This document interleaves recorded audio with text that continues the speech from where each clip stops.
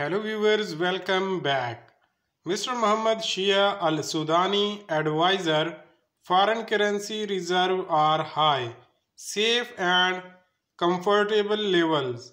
The foreign currency reserves of the Central Bank of Iraq CBI are at very comfortable levels, which are the highest in the country's financial history, which are not less than balance in foreign exchange and gold, between 110 to 115 billion US dollars, and at the same time it constitutes a percentage coverage of the cash currency issued and according to the current exchange rate by about 130%, which is a high and safe coverage.